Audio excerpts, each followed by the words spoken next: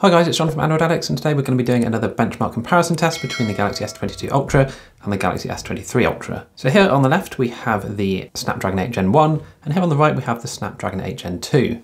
So we're going to just run through the usual tests. We'll start with the GeekBench here, move on to the AnTuTu and then 3D Mark tests, and we'll just see how they both compare. I will also unplug these from the charger. So we're currently running the April update on these two, and I will put the details of that in the description so you can compare it with your own. The S22 only just got its April update this morning for me, so that's why this is a bit late coming out. So yeah, we'll come back once these are done and we'll see how they both compare. Right, okay, so the three CPU benchmarks just finished. There's nothing too interesting that's happened this month.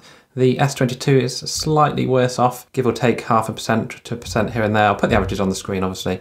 And the S23 is also in the same sort of boat. It has got a very small increase in its single core, but only by about 0.5%. So nothing really too exciting there. So no major changes there in the CPU test. So we'll run on to the compute test now, and we'll see how they do with the three of these. You can see also that the S23 was a tiny bit warmer than the S22, but it has actually now just dropped down to 31 compared to 32 here. 97% battery and 95.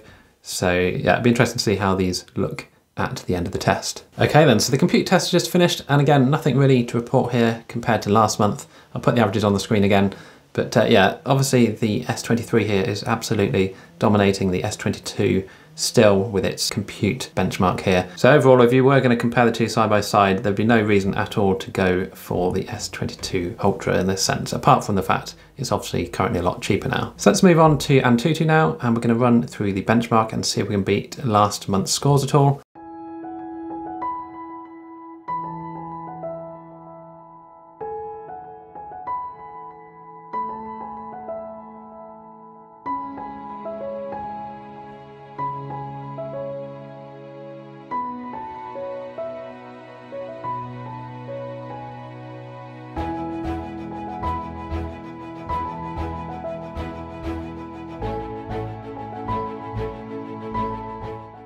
Okay, so the AnTuTu is just finished, and again, nothing really exciting here compared to last month's results.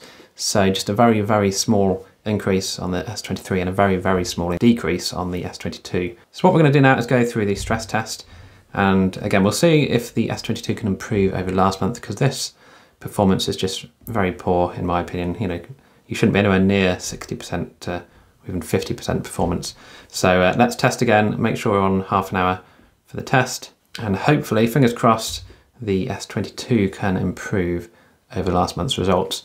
Let's just hope also that the S23 obviously stays in a good working order. So I'll skip to the end of this one and we'll come back once they're done. Right, so the stress test has just finished. We can see here the S22 is looking a lot better than it was last month. It's still not amazing, but it is at least managing to just about stick above the 60% performance range here. Now you can see here also the cores are jumping around quite a lot still, which we've seen before, obviously, on the S22, so that's probably as normal as we can expect. We did have in the past, though, that the cores were similar to the S23 here, locked pretty much at their respective speeds, but after a few updates, they did seem to start doing this thing where they do jump around all over the place. But overall, I'd say that's definitely an improvement over last month's results. Temperature-wise as well, you can see it got up to 41 degrees, whereas the S23 here got up to 43 degrees.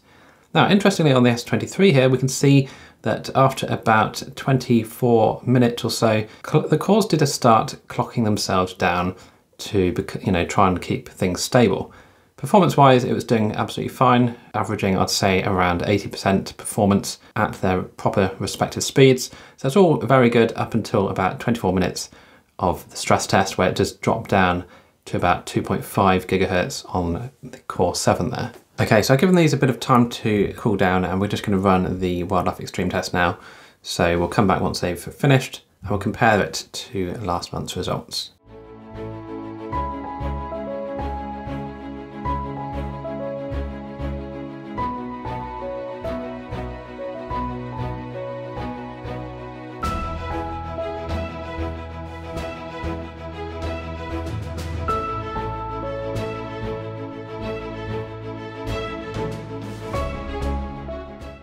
Okay, so the Wildlife Extreme test is finished, and we can see here, similar to last month, that the S23 is obviously still absolutely smashing the S22 out of the water. Interestingly, the S22 stability has gone down by about 10% compared to last month's.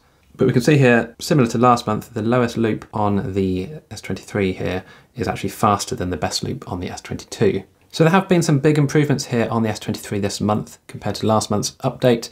So last month we saw the best loop of 2,527 and the lowest loop of 1,769. So it has improved a fair bit actually compared to last month. So that's nice to see. And I'll just go through these here if you want to have a quick look. Okay, and now we're going to move on to the SlingShot Extreme. And again, we'll compare to last month's to see how they got on.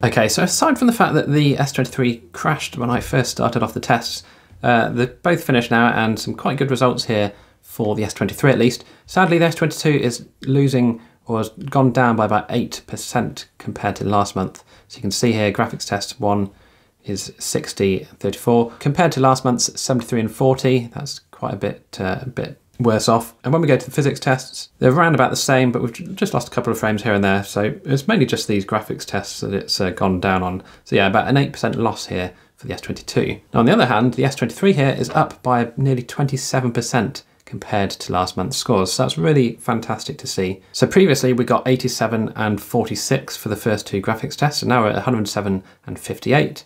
And for the physics tests last month, we got 71, 39 and 21, and now at 79, 60 and 33. So that's massive improvement there on the physics and the graphics tests for the S23. You can see here the minimum frame rate is 29 FPS versus 19 and a maximum of 126 versus 95. So yeah, S23 is still absolutely dominating when you compare it to the good old 8 Gen 1 in the S22. Finished on 41, so it's getting a bit warmer than the S22 here, but again, it's quite warm to the touch, but that's what you get with that sort of performance, I guess. So I hope you found this video useful. If you did, please do like and subscribe, share your scores down below. It's always interesting to see what you get as well. And if you've got any questions at all, do leave them in the comments and I'll do my best to answer them where I can. So thanks again for watching and I'll see you in the next video.